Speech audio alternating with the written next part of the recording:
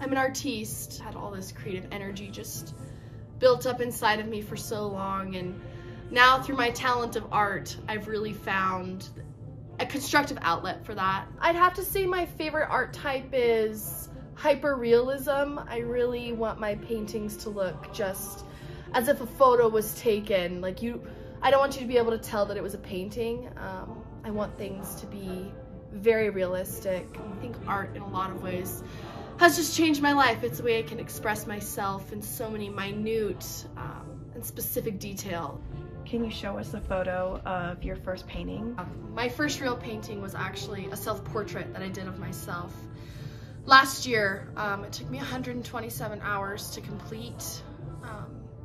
It's like kind of like really important to me because it just like allowed me to let out a lot of like the trauma from my childhood. Here it is. I used a few different mediums. You can see here. This is college rolled paper, and it's a gold Sharpie. This sold for $500,000 to my grandpa. May he rest in peace.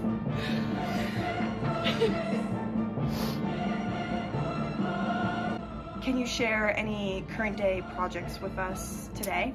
On a pretty big project for this competition. I really think that this will showcase my talents in artistry with the process of me painting it today.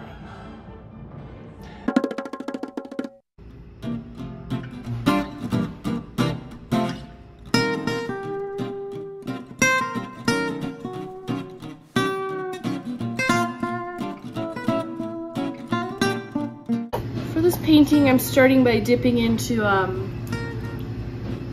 Robin's Egg Blue. It's a scenic shot.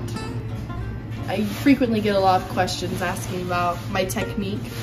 I usually just say long strokes, fairly hard, pretty fast, just like that. Done with the background. How many hobbies have you tried before this? Oh, my fair share. I took a dabble into martial arts for a while, got really into nunchucks, lots of computer hacking. I'm on a most wanted list. I've ultimately decided on this as a hobby.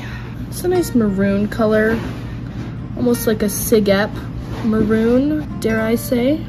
What keeps you motivated to continue your passion? I'm not really good at anything else. I don't really have any other aspirations in life. Painting's pretty much it for me. As you can see, I stay motivated by my own work. To anyone who's wanting to pick up painting as a passion, what advice would you give to them? I would say don't try. It'll never be a little bit messy in there. Just leave it to the professionals, probably.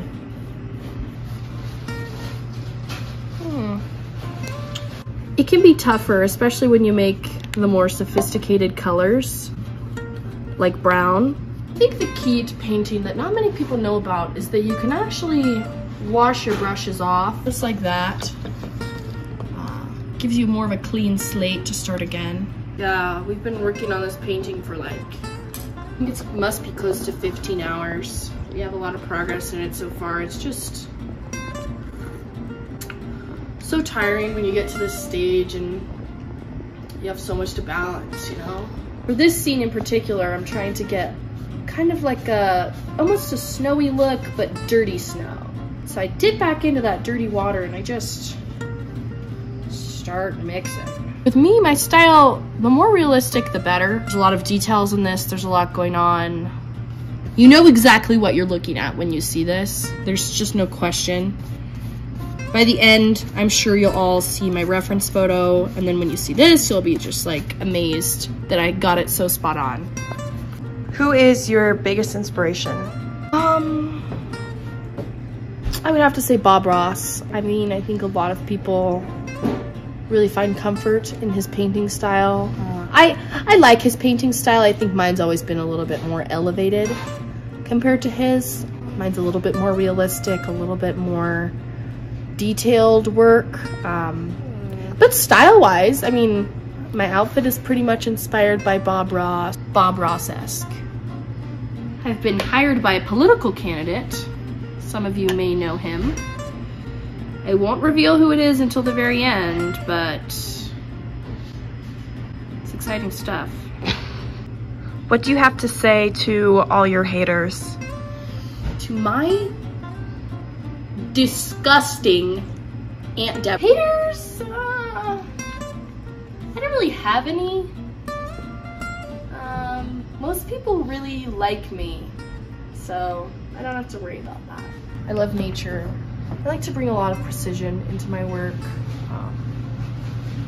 Trees are something that you just have to spend a lot of time learning to perfect for most people, but for me, I've never had any trouble. What would winning SigEp Sweetheart mean to you? It's a good question. It's been a really long dream of mine. Sorry, I think I just need a second. Sorry about that. Winning SigEp Sweetheart. It's just been like a really long dream of mine. My role model, my big sister, one of my closest friends, Victoria White, she was Sweetheart last year, and I think she's just been like a really big motivation for me. There's so many men in SigEp that I look up to. Peyton, Jack, Beck, love them all. Okay.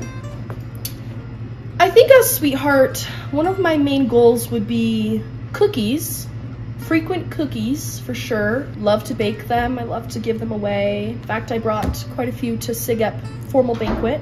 Another one would be game nights, more regular game nights. I love a good game, as do the boys. Yeah, just lots of fun times together. And you know, since my style is so hyper-realistic with details, this individual in particular, when painting, loves to wear really spicy clothing. He loves to kind of zhuzh himself up, specifically with some makeup, and add a little bit of blush on both cheeks. Really make it pop with a gorgeous, gorgeous pink lip.